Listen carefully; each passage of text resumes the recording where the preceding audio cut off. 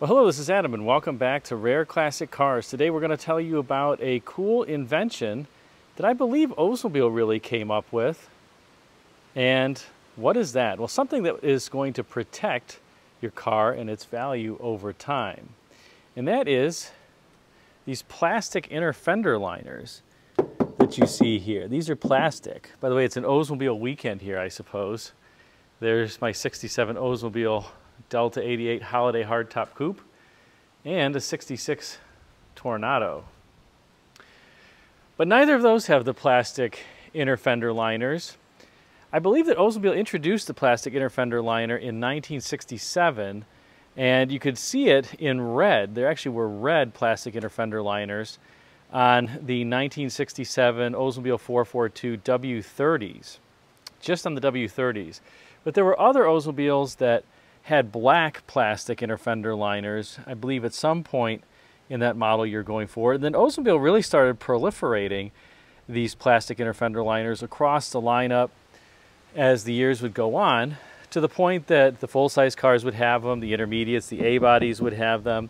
And it was really a great idea because this is where all of the salt and the road debris gets kicked up. And this is a very thick gauge, durable plastic. I have never seen one of these break or have an issue.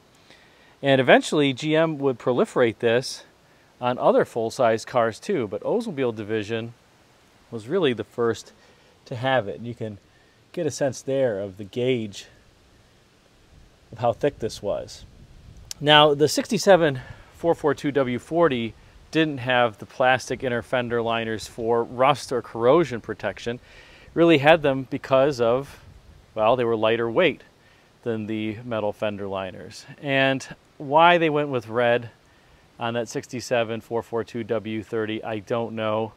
I think there were other GM cars that had that, the Riviera Silver Arrow concept, the 53, 54 Buick Skylark, I believe, concept. And back in the glory days of automobile and coach building, there were sometimes different fender liner covers to accentuate the overall styling of the car. But by this point, it was really about lightweighting and corrosion protection. And I suspect that these were even cheaper, so it was a benefit all the way around. Cheaper, better corrosion protection, and lightweight. So why not do it? By this point, these cars still had some corrosion issues, and I would say the A-bodies, they didn't seem to hold up as well as the full-size cars when it came to corrosion protection. But they are fun cars to drive. They drive really, really well. Don't really seem to have any major issues. Of course, this that I just talked about, this inner fender liner and it being plastic, just applies to the front, interestingly. The back is still all metal here. This is metal, and of course this is metal. This is not plastic. So you only got plastic inner fender liners on the front half of your car. So where all this is kicking up the road salt and everything, and often, this car only has 6,000 miles, but often it would just basically sit in this little pocket here and then corrode, and then you'd get the corrosion on the back side, or I should say the front side, because all that road salt would sit right in here. This car doesn't have that.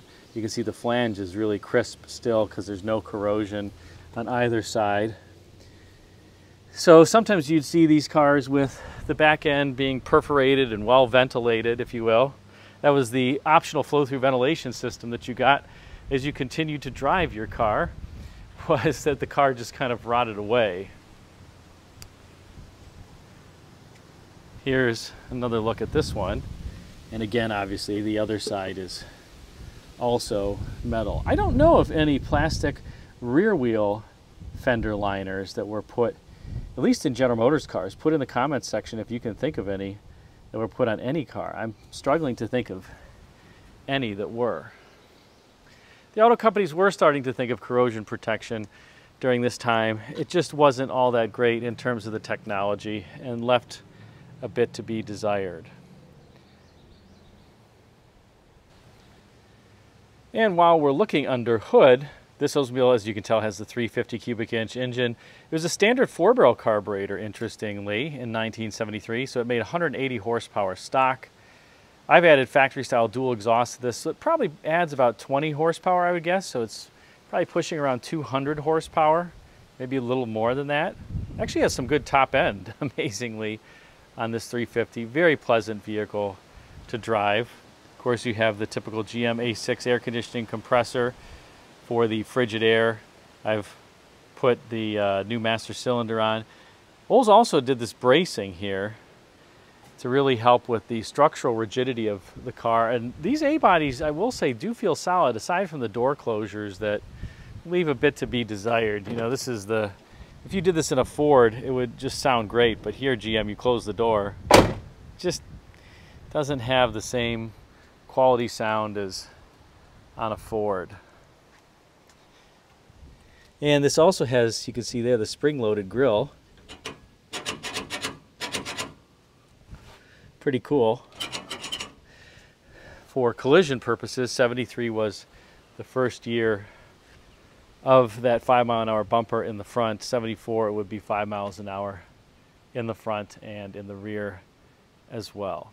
In any case, hope you enjoyed this spotlight on a cool, innovative feature that I believe, like I said, was developed by Oldsmobile. Feel free to put in the comments section if you can think of another auto company that had it before Oldsmobile in 1967.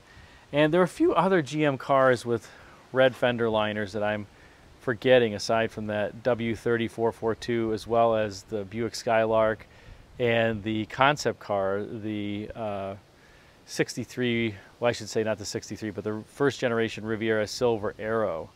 Came out before 63. Oh, and the Pontiac Phantom, or just the General Motors Phantom, depending on how you want to call it.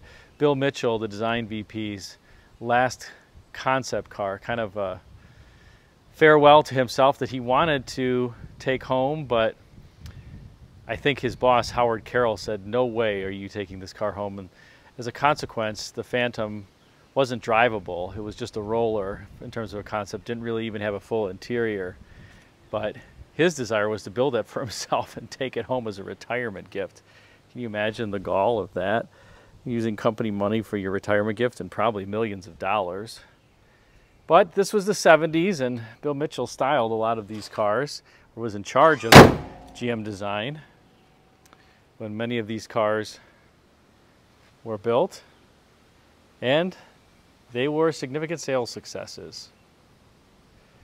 So there you have it, a significant design from the Rocket division, Oldsmobile. And let's take a look at the 67 Oldsmobile 442 W30 and its red inner fender liners, red plastic I should say. There you can see it on the outside. This is a red car, so it doesn't stand out as much, but you can also see there the inner fender liners that are indeed red plastic. Imagine that on a contrasting color car. That would be quite the sight. I may end up putting this 6,000-mile 73 Cutlass S for sale on eBay at some point in the near future. I just have so many vehicles. I've owned this car for about 10 years. Probably time to thin the herd a little bit and turn it over. It's a great car, runs great, drives great. I drive it anywhere. Newer tires, newer dual exhausts. And, well, we'll see what I end up doing.